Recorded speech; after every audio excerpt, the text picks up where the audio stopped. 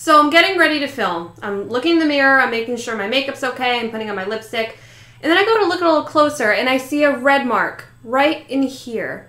So I'm like, ah, shit, I've got a zit. Who the hell gets a zit right there? I don't think I've ever gotten a zit in my entire life right there, even during puberty, which was not very kind to me in the skin department.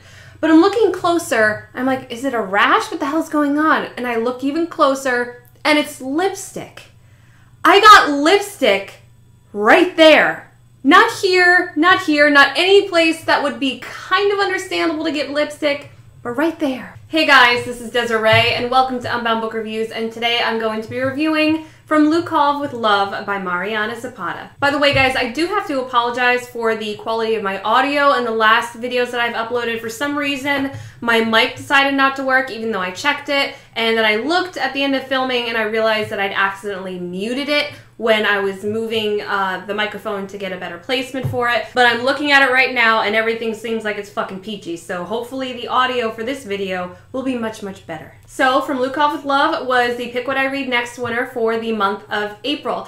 The last Mariana Zapata book that I read was The Wall of Winnipeg and Me. That was way back in December, and even though I'd read it right at the end of the year, it still managed to become one of my top favorites of that year. It made the third place, I believe, so I was all for it. I loved that entire fucking book. It was really long, and it was very, very much a slow burn, but I'm all about slow burns. They are some of my ultimate favorite tropes in novels. I just love that tension that gets built up. I love the anticipation of waiting for the characters to finally realize that they love each other, finally get together. I love that anticipation, which is probably one of the reasons why I'm okay with cliffhangers. I'm kind of a glutton for punishment in that way. I really enjoy the waiting. I really enjoy the anticipation of it. So ever since I read The Wall of Winnipeg and Me, I've really been wanting to get into more Mariana Zapata books. I have had Dear Aaron on my TBR list since the beginning of the year. That is something that I do need to get to. I've also seen a lot of your comments about Culty.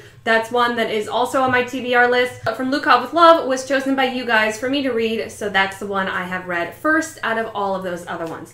Now, Mariana Zapata is known as the queen of slow burns. I'm guessing that every single one of her romances are slow burn type tropes, which is okie dokie fine with me. Again, I love me some slow burns. Now, that being said, I had some issues with this one. I didn't hate it. It was like a 3-star for me, but there was something about it for me personally that just didn't quite fit. I'm not entirely sure what this was. This was about a girl named Jasmine Santos. I think her name is pronounced Jasmine. I could be wrong, but I'm pretty sure that's how it's pronounced. I have horrible pronunciation skills when it comes to names. I don't mean any offense. I'm trauma-based. But this is about a figure skater named Jasmine Santos, and she is pissed. And I do mean pissed, because she seems to be at the end of her figure skating career and she's not really getting anywhere. She's not really getting any awards. She's just not getting any notability for what she's doing. All of the notability and all of the recognition is going for this guy named Ivan Lukov, who is just the golden boy of the figure skating world. Now, in the first couple of chapters, the writing seemed very different from what it had been in The Wall of Winnipeg and Me. There was the fluidity in the writing to Wall of Winnipeg, but with this one, there was something that seemed very choppy in the writing. I'm not entirely sure what it was, but it just seemed kind of stilted. And it didn't flow as well as I thought it was going to. I can get past, writing that I'm not really crazy about if the story itself is really, really good. Now, from the get-go, I wasn't terribly a big fan of Jasmine. She kind of pissed me off a little bit. She was kind of petulant and whiny and just, why is this other guy getting all this recognition? Why is it never happening to me? And I can understand when you've worked your whole life for something that it never seems to be enough, but she was just really pissy and, again, quite petulant. To me, it was the way, a teenage girl or a teenager of any gender would react, of why this, why that, why me, why me. That's how it kind of started. But again, I wanted to push through because I figured, all right, her character development is going to take her to a new place. Sometimes we don't always like the characters in the beginning, but we see the growth throughout the entire story. She's actually pretty well known to not work well with other people, but she ends up working with Ivan Lukov, the golden boy himself. And it starts off as this sort of enemies to lovers sort of a thing. They really clash, they really butt heads with each other. Now this was the stage where I was like, all right, here's where the story begins. Let's get this train a moving. I'm ready and I am on board. But the book, I hate to say this, and I never thought I was ever going to say it, but it was too slow. And it wasn't slow in the great way that The Wall of Winnipeg and Me was, where you really got to feel the build-up, and you really got to see each brick being layered on top of their foundation, which was shaky enough to begin with. And in a good way, I mean. They had a lot to build off of. And Mariana Zapata did such a beautiful job of gradually getting to that romance. But there was something kind of stilted about how they ended up becoming together. And this book goes months and months. I think it actually spans over a year or so, maybe a little bit less of time before they actually get together.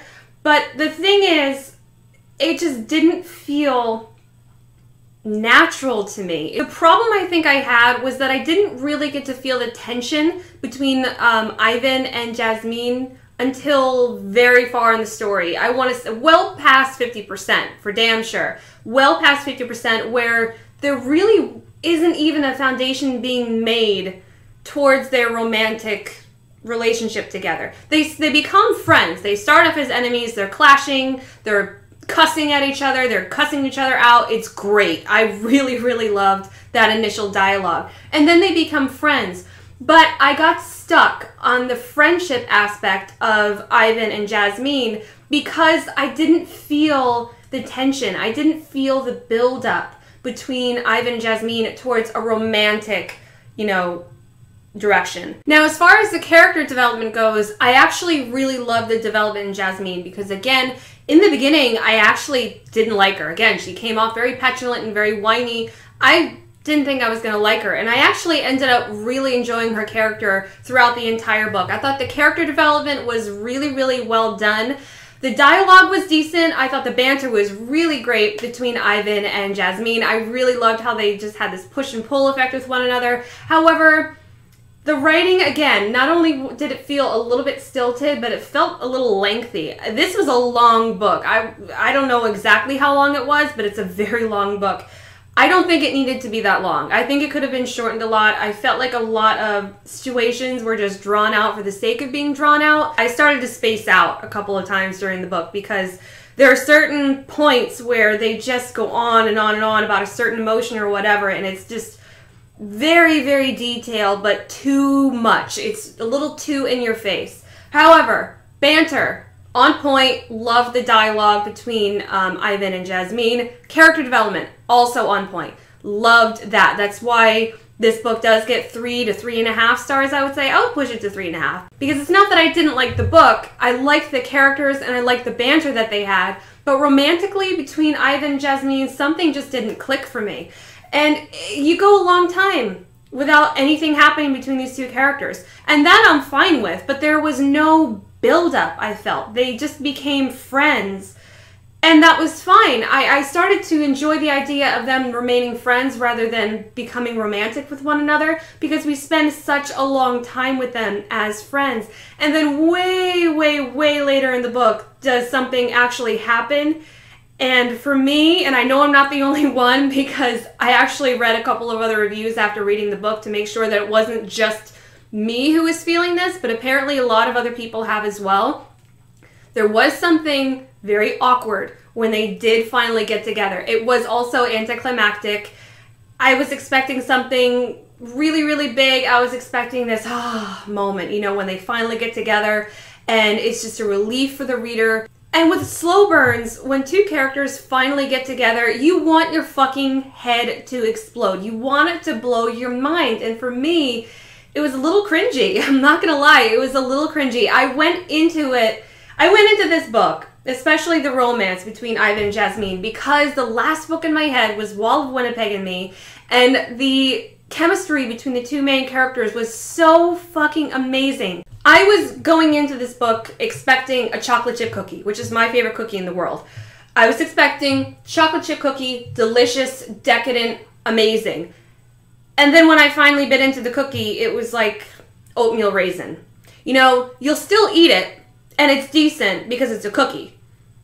But it's not as good as a chocolate chip cookie. Does that make any sense? I hope it does, because I didn't dislike the book. I just had some issues with it, mainly with the build-up between these two characters. I didn't even feel like it was there too much. I felt like they went from enemies, and then they were just friends. And then when they finally got together, it was just kind of strange. It's like getting into a relationship with your best friend. It doesn't always work. Sometimes it's more awkward than anything, and you're just better off as friends. That's how I felt with Ivan and Jasmine. There was something off about their chemistry together. I personally just didn't feel it. However, I loved the character development, and I loved the banter between the two. I thought she did a really, really good job. And with that being said, I really hope you guys don't hate me. I'm actually really surprised that I felt this way about the book, because I thought it was going to blow my mind, just like Wall of Winnipeg and me, but I'm not going to sit up here and go, yay, I loved it, it was amazing, if I really didn't. You guys wanted me to read this, and I promised you guys my honest opinion on it, and this is my honest opinion. I thought it was decent. 3.5 stars. Good, but nowhere near the amazing, awesome bombshell that was the Wall of Winnipeg and me. Alright guys, so that is it for me today. I hope you guys enjoyed this review. If you did, please give it a thumbs up, and please subscribe and hit the notification bell down in the right hand corner. I am never going to get that right. Coordination is not my friend. Hit the notification bell so that you will be alerted when new videos from me are uploaded. And thank you guys so much for watching, and I will see you guys later. Bye!